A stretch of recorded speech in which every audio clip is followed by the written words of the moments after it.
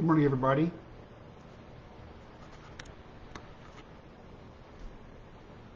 Hope you're having a good day. Hello, Tarun. It's always good to see you. I hope things in India are going fine.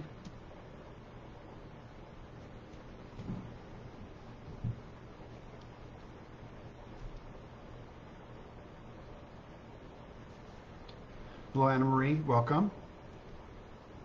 I'm doing good here in Seattle. I'm looking out the window and it's raining. We have lots of rain in Seattle, so it keeps us green. So where it's better for me anyway, that I see rain and not snow. Snow is difficult when you live in the hills.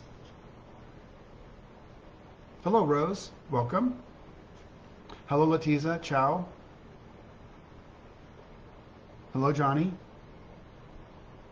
Hello, Misha. Hello, Giovanni. Ciao. Hello, Sandra. Elisa, how are you? Sorry I missed all of you yesterday. So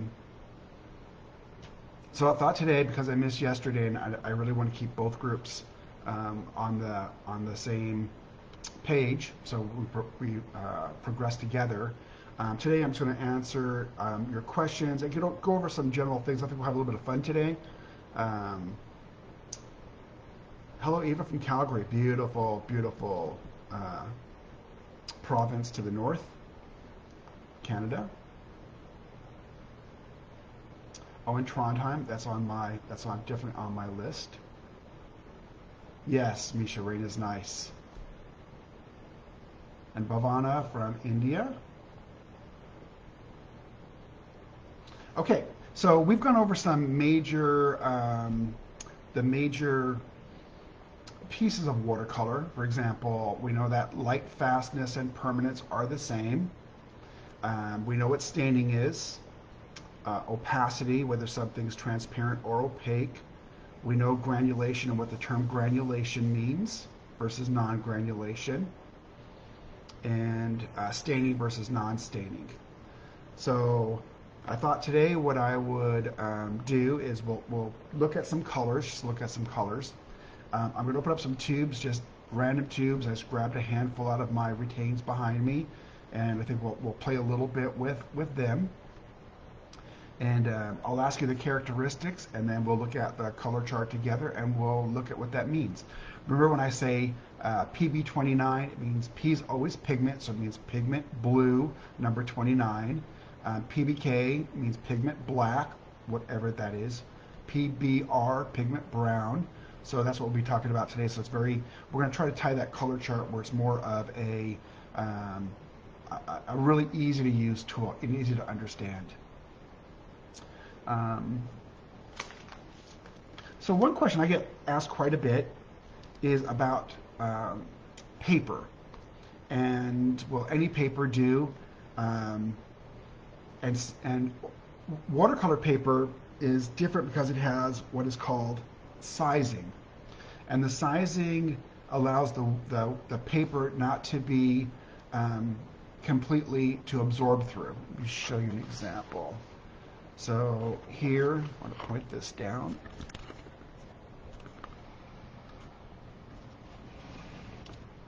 Here you can see some colors that I painted out. Okay. And there's a little bit of them sitting on top of the sizing, and a little bit has gone into the paper. But if I flip it over, you can see it hasn't gone through. And the reason of that is the sizing. From time to time, you'll find sizing that's not perfect, and you can see that. You can see if it's not perfect or not. If you wet your paper, and you can see through it, and you can't hear, then the sizing has a failure. But usually companies are pretty good about that. Some companies are a little better than the others. Lana Aquarelle is actually quite good at it. But that's sizing. So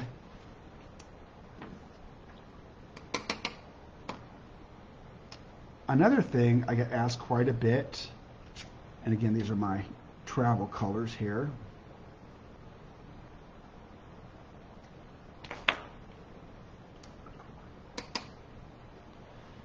In the perfect world, you'd be doing this, and I should be doing this on a piece of plastic or a piece of porcelain, for example. But right now, my paintbrush is full of water. It's fully loaded. It's fully loaded. So if I pick up paint with a fully loaded brush and I go to lay it down, I'm laying down lots of water. So one question I'm asked a lot is, well, how come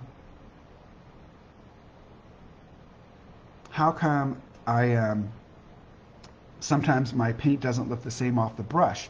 And it depends on how much water you're leaving. You can actually, and I'm going to do this, it's going to be hard for you to see. I'm going to load my brush with water. I just loaded it. Now I'm going to shake it. I'm going to go on the floor behind me. I'm going to color my rug. There we go. I unloaded my brush. See, I unloaded it. And now when I pick up, you can see I can pick up way more of that paint. So that's how come sometimes you can see, and it's just, I'm not an artist, but it's what Laura McCracken showed me, and his video shows, is you can determine how much you pick up of the paint and how much you unload by how much water you're keeping in your brush. Hello, Daniela from Chile. Hello, Angela. Joyce, I don't know about why you're not able to share, but what I will do after this, I always make these videos shareable. And if I haven't done that by pressing a button, it's never asked me before, but it's never asked me to give titles to the discussions until about 2 weeks ago. So I think Facebook is making some changes as they go along. And another thing is, the colors are always rewettable. So this is a perfect example of showing you how they're rewettable. These have been dried probably for, I mean, these are rock solid. They're several months. And you can easily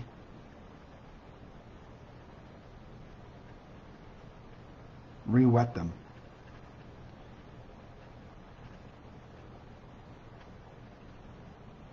Now if you misted them, give it a quick little mist and waited a couple of seconds, 15, 20 seconds, it'd be a lot easier than what I just did there. But you can see, even if that were in a tube, which I'm going to show you, I'm going to dry out one of the tubes and show you, it doesn't matter. Because we use the gum arabic and because of our formulation, they're rewettable. They're rewettable for years if they ever happen to dry out. So all you have is a big, like a big dot. So very rewettable. You don't have to throw your paints out. If your paint's dry, you don't have to throw them out. They're easy to travel with, but you can wet them out. Depending if they have mica in them, etc., they're going to dry out differently, so you have to give them a couple seconds to re-wet, because every pigment is different, but they'll all re-wet. Some a lot easier than others. Quinacridones, I don't know what colors I put down here, but it was a long, long time ago. The quinacridones obviously are a lot easier to re-wet just because of how the pigments are. So very, very easy to re-wet a quinacridone, but they're all re-wettable. It doesn't matter how long, you can re-wet them. And we'll try that with some tubes as well.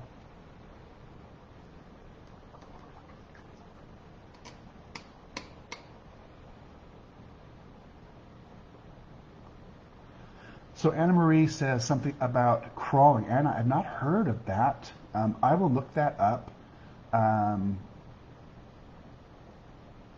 So the pigment bound number 7, is there a way we can exaggerate this character? Let me play with that and I will get back to you on that. So I will look that up during our little hiatus. Oh, see, Anna says, I was in a class recently where a lady opened her watercolor palette from the 1970s and re-wetted them. That's if it's made with the gum arabic, they're, at least ours, I can speak for ours, they're re-wettable. Okay. So sometimes I get a question or asked about are your paints made with dyes? And we use no dyes. And so what is a dye? Essentially, a dye is, by definition, it can be dissolved within its own matrix.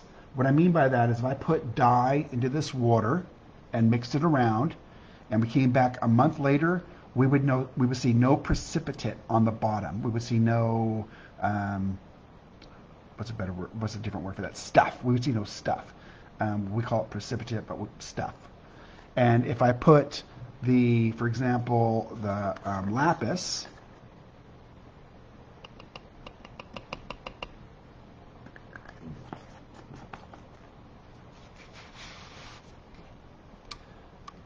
and I mixed it around,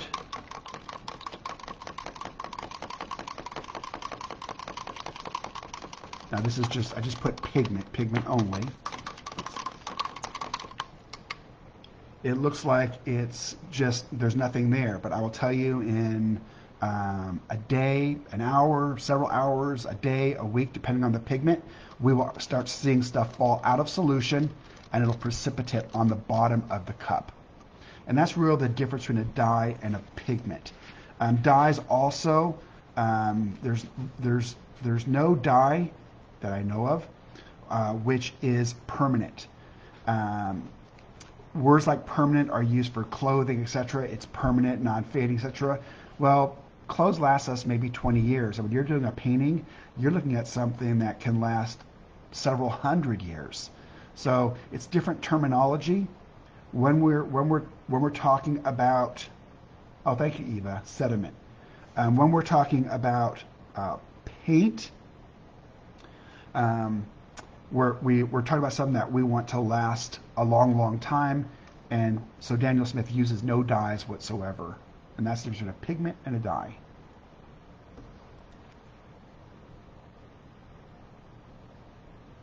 Also, Debbie's having some bad weather too. Yeah, the thing is, this year has gone by so quickly, kind of scary how quickly it's gone. I'm over 60 now, so remember when I was a little kid and the summers would last forever, and now they don't quite last forever. So now let's look at some colors. And by the way, please leave me messages as to questions you have, because I want to really make this more something that is tailored for you and that has meaning for you. So, and I love questions. So if there's something that I'm not showing you, let me know. So here's just some colors.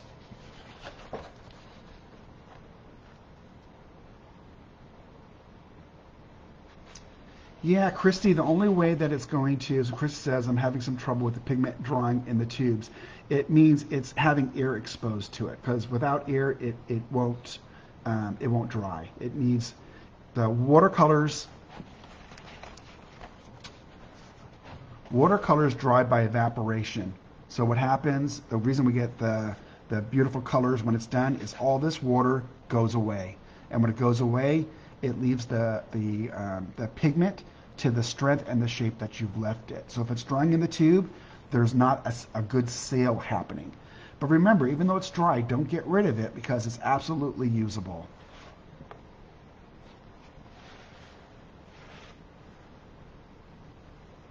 Teresa says, can I ask what shade of yellow that is? Teresa, I believe this for sure is my Quin Gold. You see that? Quin Gold. So yeah, Quin Gold is, well, hello Barbara, welcome, glad to have you here.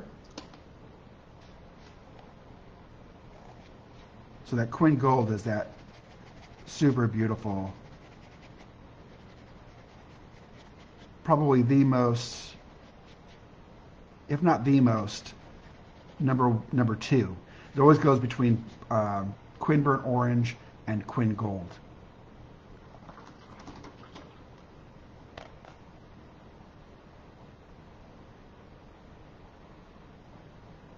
Oh, okay. So Anna says you can see, so this effect right here, Anna, this effect right here, the crawling, and we'll go over this more January 7th.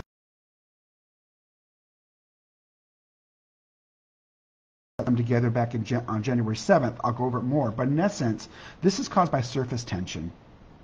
And if one color has a stronger surface tension, it will push away the other color.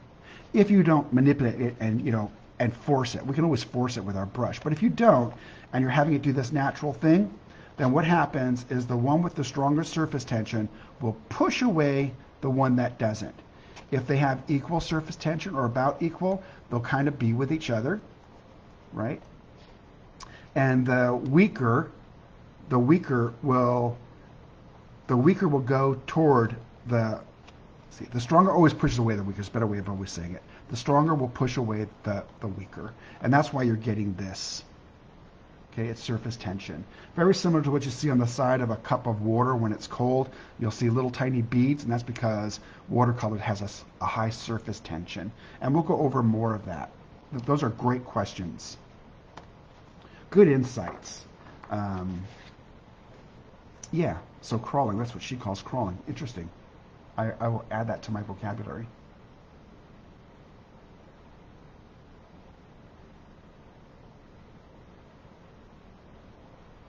Yeah, the quin is it is. So we're going to go over what is warmer and what is cooler.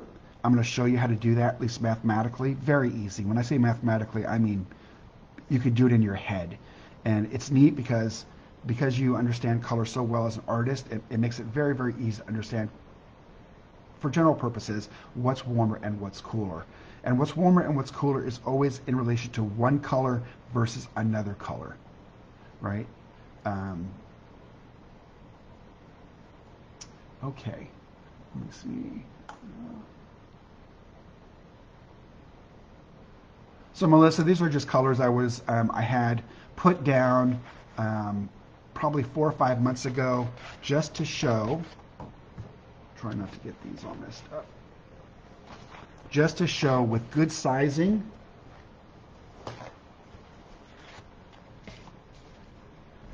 The color won't go through the other side. So I just was trying to explain what sizing was. And sizing is it can be vegetable, it can be animal. It's something that the manufacturer of the watercolor paper puts on the paper to make it semi-permeable. So Anna, the Quin Gold is still in stock. However, now it is a blend. It's still the blend is still quinacridones, but it's a blend. The original quinacridone single pigment we ran out 15 years ago I bought all of the stock in the world, and I had it till about two years ago. The same thing I shared with the group last time, which was the Quin Burnt Orange. I just bought roughly 15 years worth. It's not being made anymore. The manufacturer has ceased. We have very good relationships with our pigment manufacturers, and so we're always in discussion with them. And they told us that, so we made sure that we ordered a 15-year supply, at least 15 years. So we will have the Quin Burnt Orange as a single pigment for quite some time. But I will tell you, I've been at Daniel Smith for 32 years, and 15 years goes by. Time just keeps on marching forward. So we're a pigment house. We're always buying and increasing our storage of pigment to make sure that we have continuity of color. But when the big pigment houses, like Ciba-Geigy or BASF, decide they're not going to make it, they just don't make it. So Via, you might want to try one of the dots of the current Quin Gold, or a tube of a 5 mil tube, or a 15 mil, or a half pan of the current Quin Gold, and I think you'll see that they're very, very comparable, and I think you'll like both of them. Hello, Susie from California. Okay, so let's look at some colors. And because I'll be going over all 260, so I just picked out some of the drawdowns. We post these. These are posted I believe it's What Color Wednesday. And so here's some of this is quinacridone violet, which we all know is PV19. This is cobalt violet deep, ultramarine red, it's a pretty color, rose of ultramarine, very, very, very popular color, quin purple, imperial purple. Imperial purple is a very, very pretty color. And as I'm doing this, I'm going to dry my brush off so I don't always use a different brush. You can see some of the granulation here, right? Here you can see the granulation. So you can see the granulation. And now we know what granulation is caused by, so that's good. This is the amethyst genuine. And you can see some of the little sparkles in the amethyst as I move it. See that little sparkle? And that's actually inherent in the mineral itself because it has crystals. It's a crystal. Okay. Cobalt violet. This is the ever popular moon glow, which we know is made up of 3 pigments: anthracanoid red, ultramarine blue, and viridian. And that's why it has this red tint to it, versus an orange tint, which would be shadow violet. Shadow violet would have the orange tint to it. Sister of moon glow. And here's sugilite. And again, with the sugilite, if I can get that to do it, you can see the crystal of the sugilite. So this is a natural, a Primatech. This is a Primatech. The quinacridones, synthetic. Ultramarine, synthetic. Rose of ultramarine, synthetic.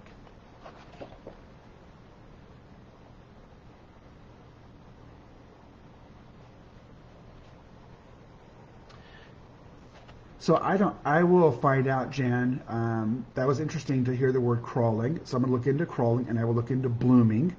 But I'm thinking they're probably both the same kind of thing, which is the discussion of this process in here, which is caused by surface tension, unless you force it with your brush. But if it does it naturally, it'd be surface tension.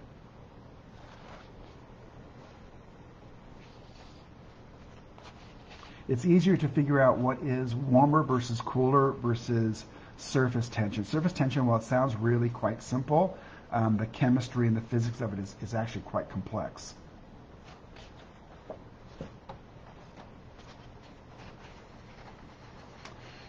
Okay, so here's another series of guesses. So on Wednesday, a color is presented, and you get to guess kind of what it is. And so all the guesses are painted out. So for this, we see Mayan violet. This is Mayan violet. Bordeaux. This is permanent violet. Quinacridone violet.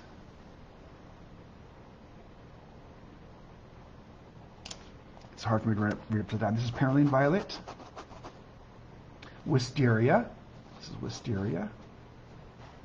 Cobalt violet. Cobalt violet deep.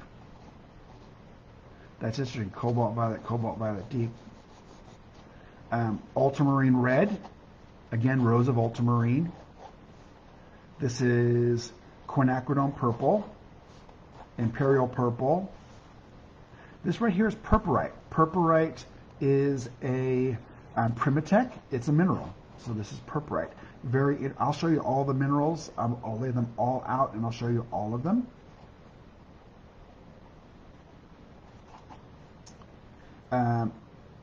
So Anna describes what blossoms are. Blossoms are caused mainly by water being dropped in after the shine has started to leave. So I think what that means is, if it's happening quite quickly, it's because the water being absorbed into the paper, which would then decrease the refraction index. which would look like the shine has started to leave. I believe that's what it would be. Okay, and the last one, Moon Glow. Last one, Moon Glow.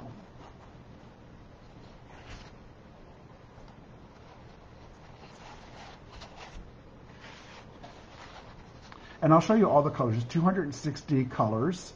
I'll show you all of them. We'll go over all of them together. So Jody says, I was using my Moon Glow yesterday. It's such a magical experience to use it. It is actually really interesting, isn't it, Jody? Because the 3 different pigments will move away from each other and cause that phenomenal granulation to occur.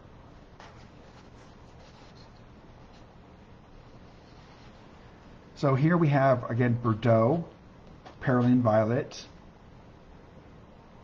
I'm sorry, this is Permanent Violet. I was reading this one. This is Perylene Violet.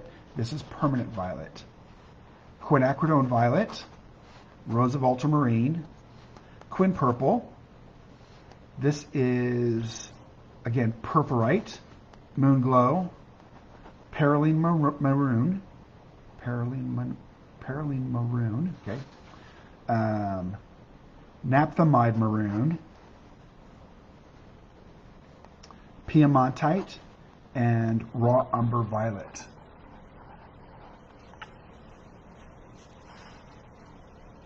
And then I'm going to be showing you all of the colors.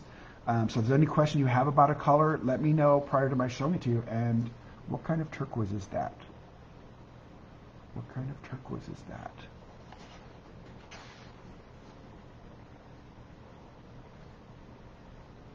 So Melissa, where do you see turquoise? Because I want to show it to you. I don't think I have turquoise on here anyway.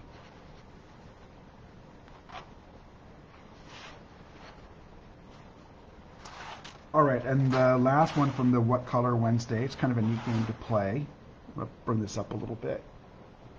There we go. Here we have, again, Mayan Violet, Permanent Violet. This is Quinacridone Violet, PB19. Cobalt.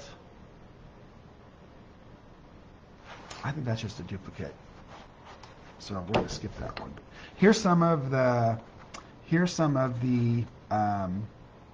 Primitex, again, the natural minerals, because people ask me, John, I have a tube of say, bronzite, and it has glitter. Well, it doesn't have glitter, it has mica, because many minerals have mica, or they have something else in them. They all have crystals, and that causes them to have that refraction ability. So here they are, and from the Primatech, all on one piece of paper. So let me show you that. This right here is amethyst, and then I'll move the paper so you can kind of see it. Okay, so there you can kind of see it on all of them. You can kind of see it in here as I move the paper. So these are all Primatex. The first one is amethyst, and amethyst you can see over black. So this is black, and this is just the color of the paper here, just to have the mica and or crystal pop. And this one is sugilite, so you can see the sugilite has more than the amethyst, but the amethyst has some. And this is naturally occurring. And I'll show you the minerals so you can actually see that. Here's the kyanite. So there's the kyanite. This one here is fuchsite. So you can see the fuchsite. This one is bronzite. Bronzite. And this one is red fuchsite. So we have green and red fuchsite. So let's look at our color chart for just a second.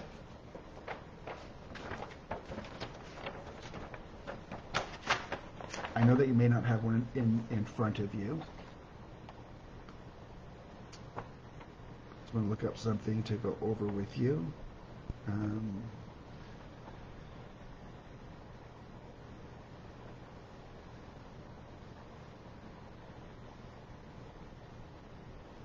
Okay.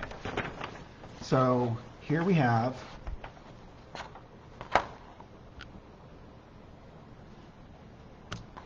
if we look at Bronzite Genuine, right here, Bronzite Genuine,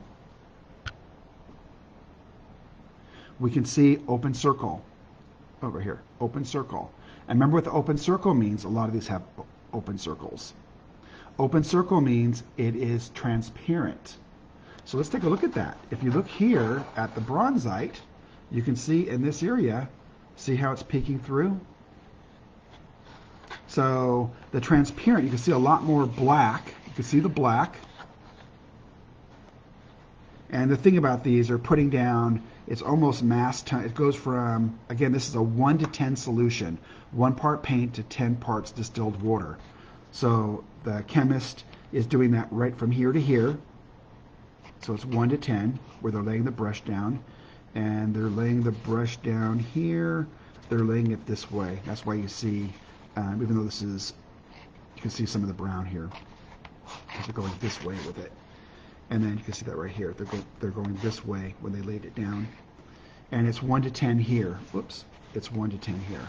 So that's what we're seeing.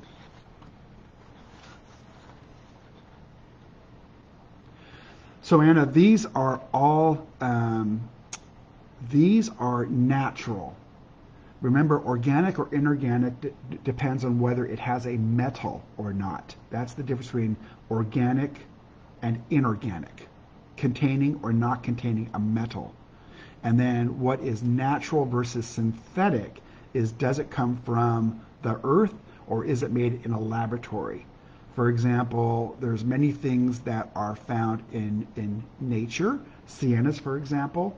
Siennas can be natural. They can be found in riverbeds, etc. They can also be formulated synthetically. Okay, kind of a little, so fantastic question you're asking there. And then quinacridones you would never find in nature. They're only found in the laboratory, so therefore they're synthetic. Paralenes, pyrols would all be synthetics. Okay, so these are natural. Then we'd look at the chemistry to see whether it contained a metal or not, and that would allow us to distinguish between organic or inorganic. So synthetic, natural, organic, inorganic. So great question, thank you.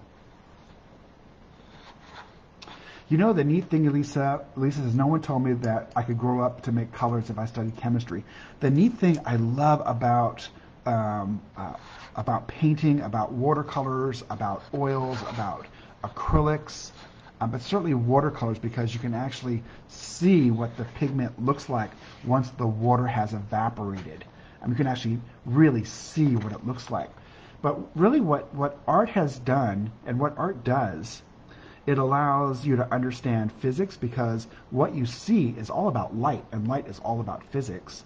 It allows the interaction, as some of you have said, between the blossoms or the crawling, and that deals with chemistry, that deals with surface tension, etc.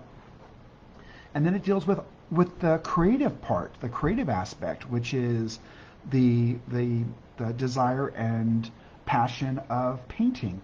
So it's where they all come together, and it's the thing I love about that. It just shows there's nothing to be frightened of. When we go over and we start discussing the C-Lab and where it puts color, whether they're warm or cool, it's very simple to understand. It's nothing to be scared of. When we talk about the pigment, the PB19, and that it's a 5-ring molecule, we don't have to go past that. We can just have fun at that level, talking about a color that we really love. So, fantastic. The funny thing is, if you had, when we go to Frankfurt each year, we always have an artist with us. And people will always go behind him to see what he's painting, because they're really so interested. And when he turns really quickly, he'll turn his easel around, they all disperse. And he brings them back because he's such a friendly guy. He brings them back and they start to engage with him. But I will tell you, most people are probably more scared if you put a paintbrush in their hand and said paint. They would be more scared than people are of math or of science. So what you do and what you can do as artists is super incredible, really, really incredible. And I will tell you, the majority of people find it really incredible what you do. Okay, so that's these colors. I thought it was really interesting because it's asked so many times, why do some of my Primatex sparkle? It's because they have natural occurring mica in them, or mica if you're in Europe. All right, so then we're going to come over quickly.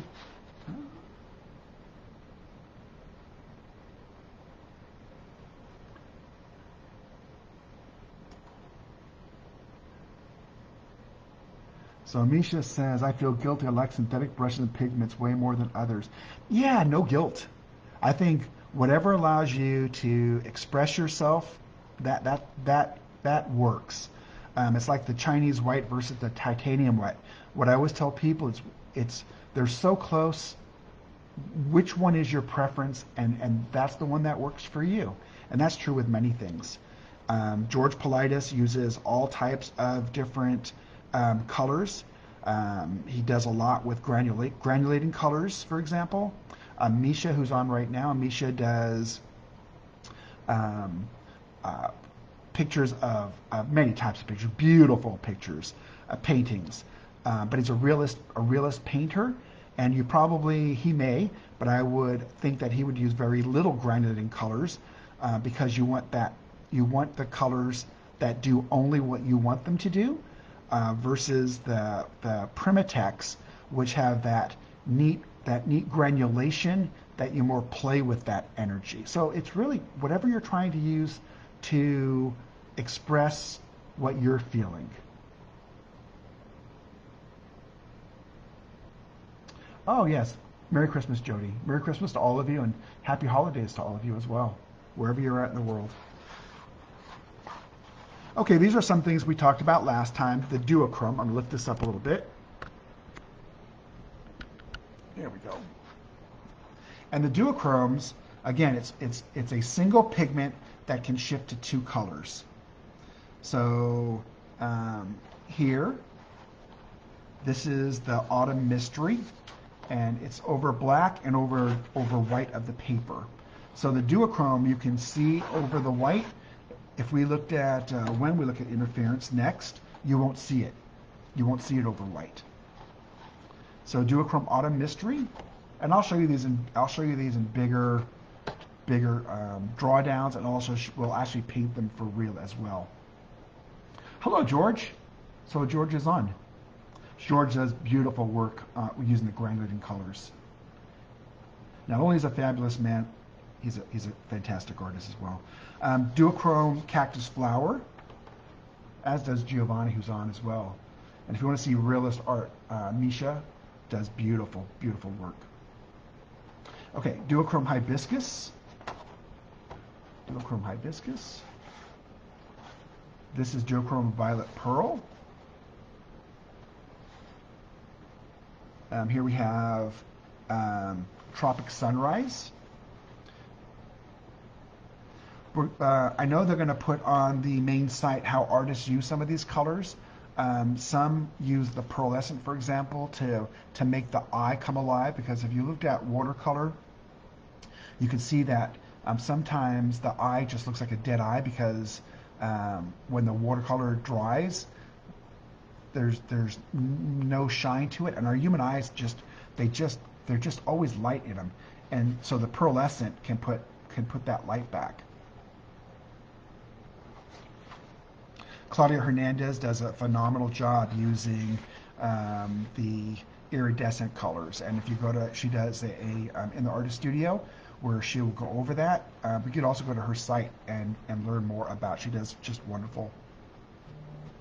Okay, and here's the iridescent. So the iridescent, as I said, it's very difficult to see it over white. There's a slight tint. If you move it, you can see it over white, but where it really pops is over any dark. So any dark, you're going to get it to pop. And it's part of the luminescent family, and we'll go over it more. Okay, and that's interference colors. Also, Debbie said she just bought interference copper. It's gorgeous, has a subtle shimmer on white paper, and a perfect warm glow. Blah, blah, blah, blah. And of course, here it is. So Debbie just talked about this one right here, which is the iridescent copper. And you can kind of see, I can see it anyway here, it might be a little bit difficult. You can kind of see the subtle, I'm trying to look on my screen here. You can kind of see the subtle copper here on the white. Here in front of me, I can see it, the camera's having a hard time picking it up. It tries to compensate.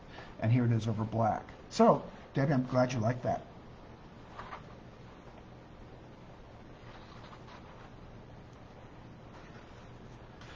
Okay, iridescent. Iridescent is one of those ones, and we have quite a few iridescents and quite a few duochromes. Iridescent you can see both over black and over white. So it doesn't really matter. You can put it on either. It obviously will pop a little bit more over a dark color, but you can see it quite well just even over a light color or white. You can see that in here. It pops. So these are the iridescent. So the family of luminescent is iridescent, interference, pearlescent, and duochrome. 4 different types of paint within that family. Yeah, so Christina says there's 4 different black papers. Yes. In fact, I will be showing you some black paper as we go forward. And as Misha said, you can also use the Mars Black watercolor ground on anything. Thank you, Misha. Okay. And so here's the other ones.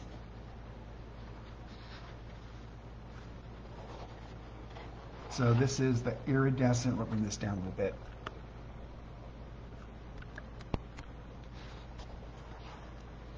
So this is the iridescent russet, iridescent garnet. Now this is iridescent garnet. We also have a Primatech, which is the real garnet.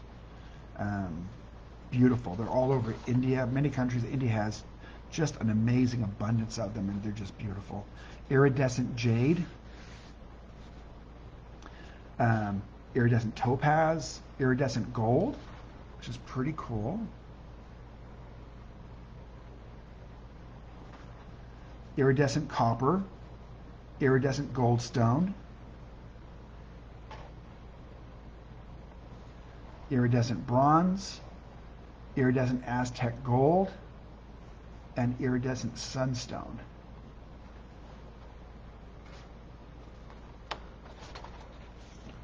And then these are just the other parts of the duochromes. Duochrome green pearl. Again, that's that single pigment that shifts to 2 colors. Duochrome oceanic, duochrome turquoise, duochrome aquamarine, duochrome emerald. So people ask about the iridescents, and I always say iridescents are like little lovers. If we take an iridescent and we clean our brush in water, and I take another color, whatever color it happens to be, say ultramarine blue, and I clean my brush in the same water or wet it, I can pick up some of that mica left in my water.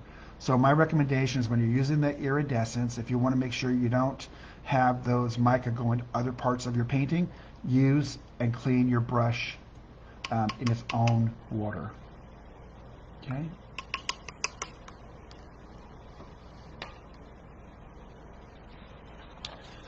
All right, I thought we'd just play with a couple colors.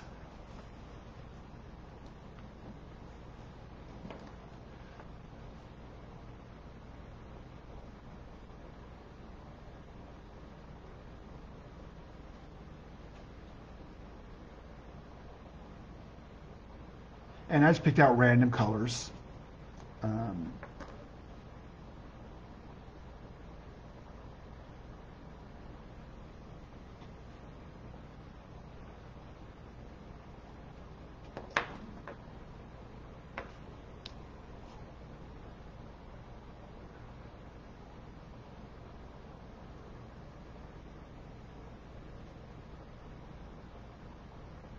So no rhyme, no reason, just picked out different colors. The neat thing is I happen to like all these colors.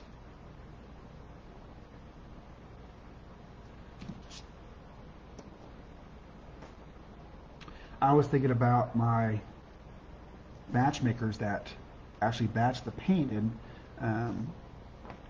I have batch makers that have been with the company for over 30 years, many over 20 years, and if they're newcomers, they're probably anywhere from 5 to 10 years. And I think the reason that batch makers stay so long is making color. There's a beauty in making color because one, just like you as an artist, you're seeing beautiful colors all the time. Thank you, Barbara. But not only that, it causes no harm.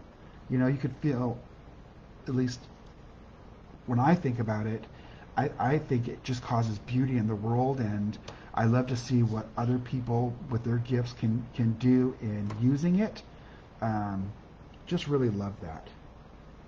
So these are some of the colors we've talked about today, and I thought we would just look at them. And I'll push this up so you can actually, I know some of it's off the screen, so I'll push it up so we can all see it. Okay. And again, it's just playing with color. Let me actually put it this way. I think maybe it'll be better.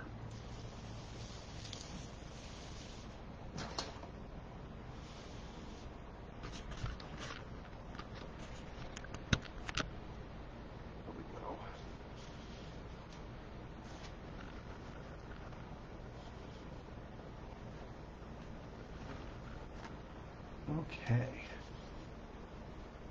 Okay. So here we have, this is quinacridone red. Quinacridone red.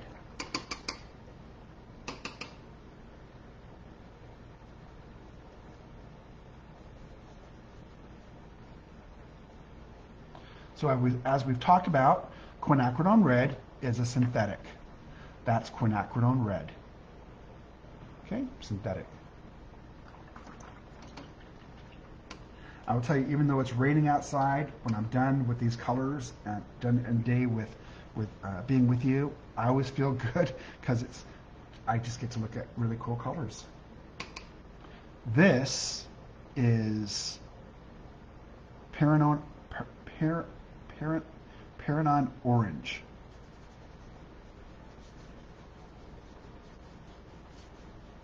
Paranon orange. So synthetic.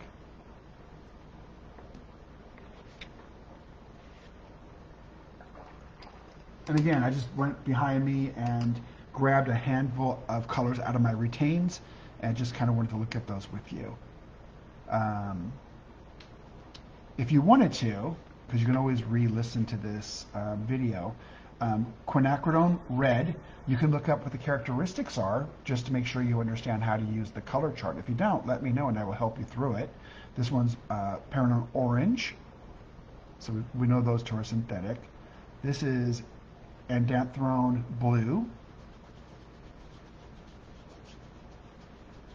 And what I'll do is I'll have these dry and then we'll look at the staining. But if you already looked through your color chart, you'll know what the staining is going to be before I do it next week or on the 7th. Andanthrone blue.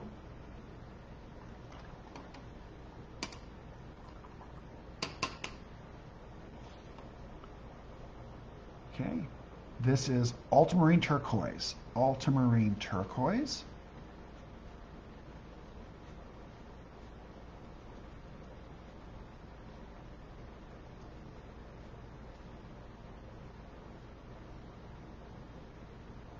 Ultramarine turquoise.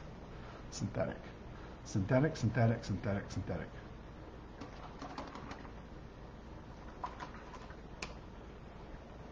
Okay.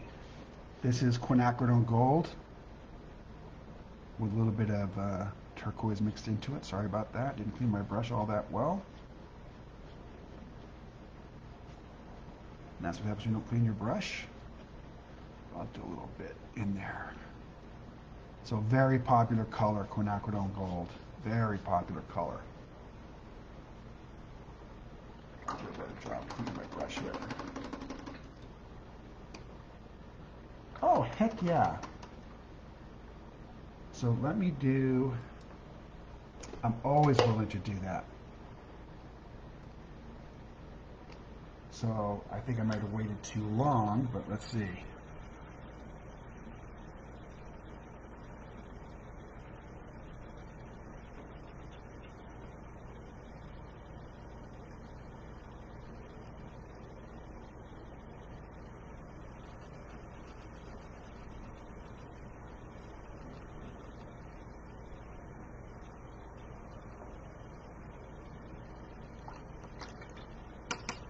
Got more water. And that's pretty, that kind of like that right there.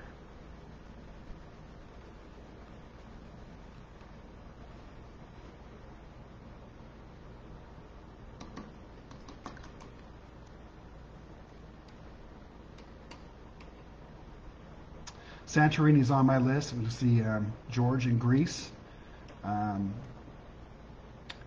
So I'm going to do iridescent last because, again, I'm going to add that mica into the mix, and I don't want to do that yet. So let's look over here. This one is Venetian Red. Venetian Red.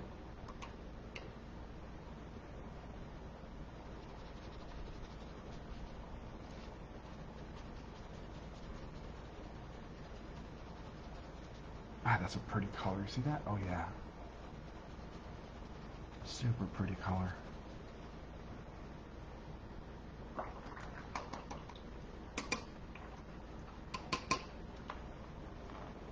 And this is an iridescent, and this is an iridescent. I'm going to do this one. I'm going to do this one and this one last because they're both iridescents. This one is Piemontite. So Piemontite is that natural color.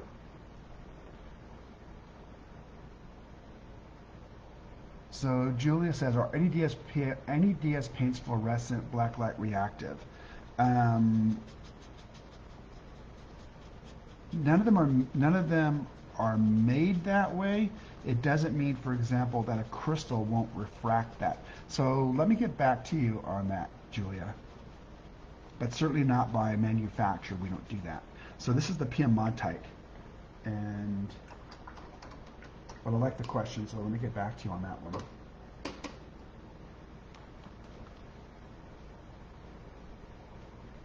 I'm going to wet it down quite a bit here, the Piemontite, just because I want to have it granulate for you.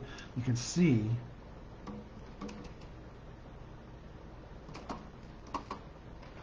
in here, you can really see where I didn't wet it down. You can really see the granulation happening right here. Unfortunately, let me see if I can do that for you. So you can really see that granulation happening in here. Unfortunately, it's going onto my table. But it's beautiful. It's a beautiful granulating color. Beautiful, beautiful granulating color. Okay, back up again. Okay, and here we have, this is hematite. So this is a Primatech. Hematite violet. Hematite violet.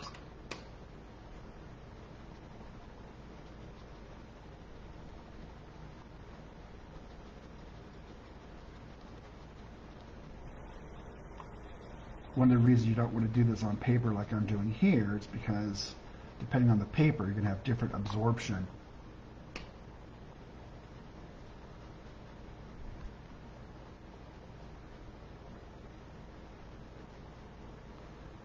It's the hematite violet.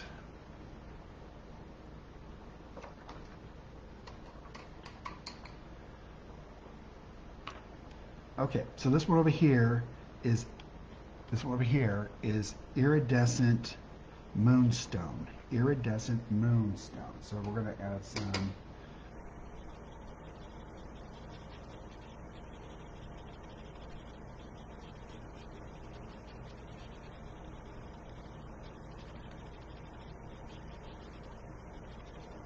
And remember, the iridescent is that one that's, if I lay this out, it's that one that's a little bit difficult. Now, you can see it over white. It's the interference that's difficult to see over white. So the iridescent, you can see over white. Let's put it some places. Let's put it here.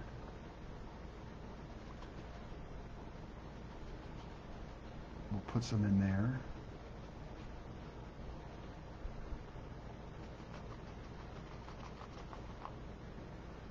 You can start seeing there's a lot of that mica. When this dries, it'll have that shimmer to it. It'll be alive in here. And there we go with our little blossom. Our blossom's going in. I like that. I like that blossom blooming.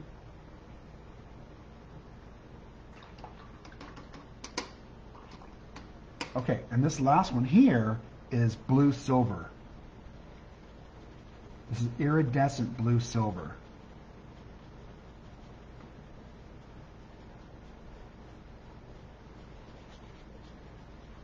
You see that? Yeah. So then I'll pick some of it up and I'll add some of it maybe to here.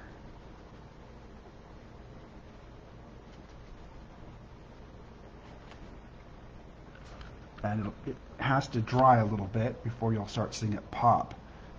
Here, if I do this, you can actually kind of see it. It's popping in here, but when it dries, it'll really pop. And again, it's just how you want to play. There we go.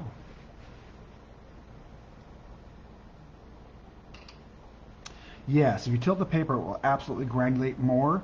And depending on how rough the paper really is, it will get it all over my table here. Depending on how rough the paper is, of course, it'll also really granulate. So you get some really kind of cool stuff happening when you shake it a little bit. There we go. Yeah, I'm kind of liking that in there. Get that up here so you can see more of it. There we go.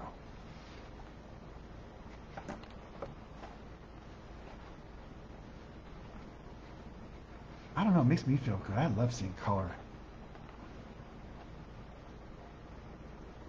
And I love this Pigmentite because you can really start seeing it granulate. It's really a really good granulator, as is the hematite.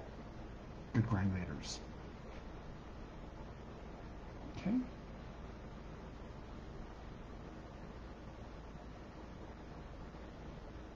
Yeah, I think if I did what I'll do is I'll bring some of the little plastic, my little plastic mixing cups home with me and some porcelain palettes, because that way it won't, because these dry pretty quickly with this paper. I mean, that's quick.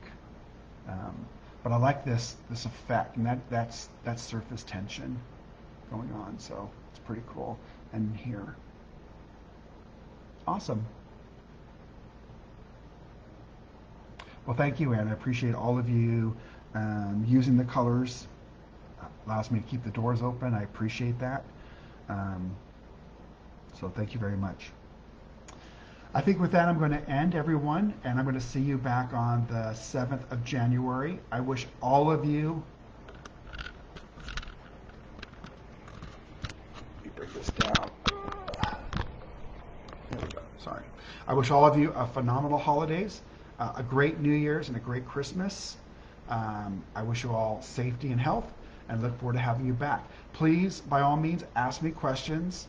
I love your questions. There's ones here I'm going to mark and do more with in coming sessions. We'll go over that blooming surface tension more, because it's really very interesting.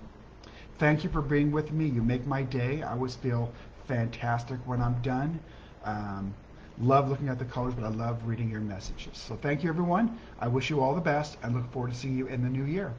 Bye-bye.